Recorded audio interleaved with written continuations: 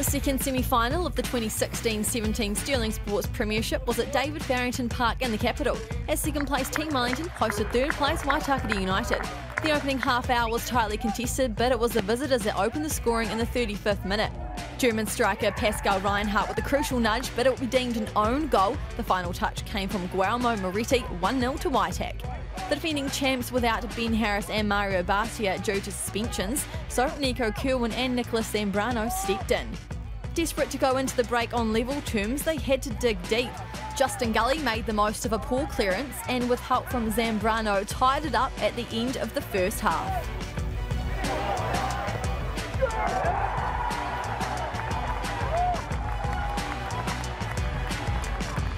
Into the second at one apiece, Waitakere were first out of the blocks again. Keegan Linderboom with a perfect ball in for Reinhardt this time to claim a goal.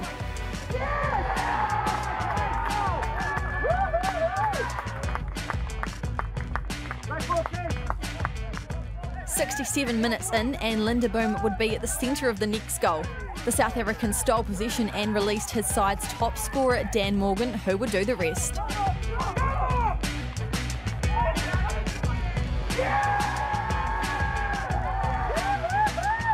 The visitors now with a bit of breathing space at 3-1. That sparked T-Dubs into action. They scored immediately after. A nice worked team goal which began from the restart.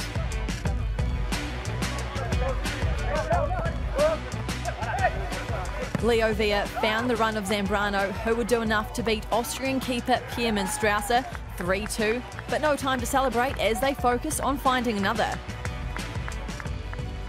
On the 75th minute mark, they were gifted with a penalty when their captain Bill Robertson was pulled down in the box.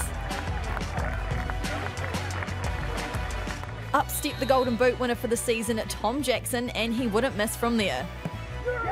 His 17th goal of the campaign and probably one of the most important.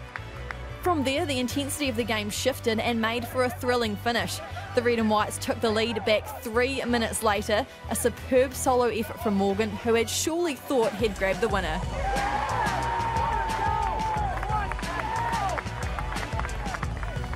Team Wellington would not give up that easy and kept pushing to find yet another equaliser.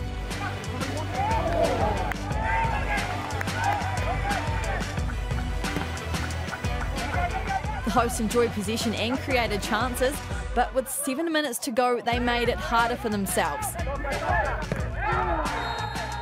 Moretti received a second yellow, forcing T-Dubs to play the remainder of the match with 10 men.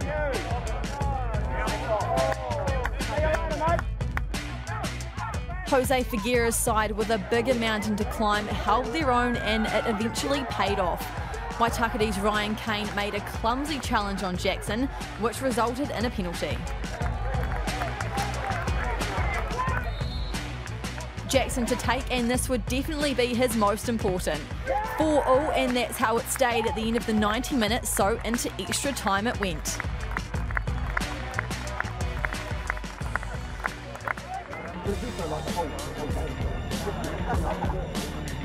After a bit of a break, the team's back into it, and once again the visitors got the scoring underway. Substitute Dylan Stansfield did well to fire a shot away through a tight gap to make it 5-4.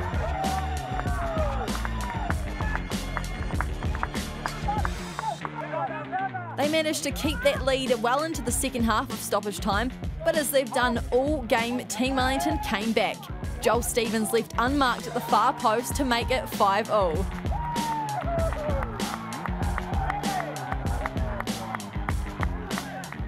The crowd did as much as they could to cheer on the home side, and for the first time all day, T-Dubs took the lead. Stevens with his signature long-range finish, leaving Strasser with no chance. Would you believe it? 6-5. With 2 minutes remaining, surely that would be the last of the scoring. But if this Premiership season has proved anything, it's that it's unpredictable, and Waitakere gladly carried on the trend by finding a last-gasp equaliser in stoppage time. It would be only fitting for the man who initiated the scoring to finish it off, Reinhardt with his second. 6-6 the score at the end of extra time, and everyone knew what was coming next. It was Waitakere United's captain Jake Butler to take the first penalty of the shootout. Scott Basile with a great save. T-Dubs now with a chance to go up early if Joel Stevens could convert, which he did. Dylan Stansfield next for Chris Milicich's side. Basile too good and denied the visitors for a second time. Andy Bevan to extend the host lead.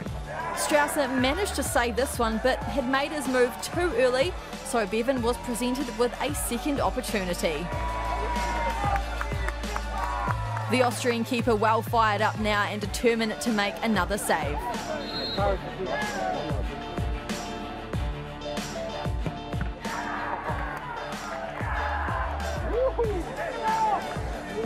Reinhardt was the first from Waitakere to convert from the spot to tie it up. The third penalty taker for T-Dubs, their Argentine Leo Villa. German import Stephen Tillen the next for Waitakere, but Basile on form and pulled out his third save of the shootout. Tom Jackson had plenty of practice at spot kicks in the game and netted his third pen of the day. Julian Collett to keep his team in contention. 2-2, Justin Gully with the chance to send Team Wellington through. But he couldn't find a way past Pearman. The score even after 5 rounds meant it would go to sudden death Scott Hillier for Waitakere. That miss meant T-Dubs only needed this one to progress, Nico Kerwin the man who could secure them the win. Absolute scenes at David Farrington Park, a National League game that will go down in history. T-Dubs 3-2 on penalties. Jubilation for the hosts, but it was a disappointing end to Waitakere's season. A little bit lost for words, to be honest. I thought we had done enough to win the game, to be honest. I thought, first half we were really, really good. And then in large patches of the second half we were too, and some outrageous finishing from them. We gave away a couple of silly penalties. Just, an absolute roller coaster. We're pleased, obviously, with the result. I think there's a lot we can look at in the game and analyse things. But at the end of the day, unbelievable character from the boys. Really proud of their efforts, and like you say, we're through to the grand final, and we're looking forward to that opportunity next week.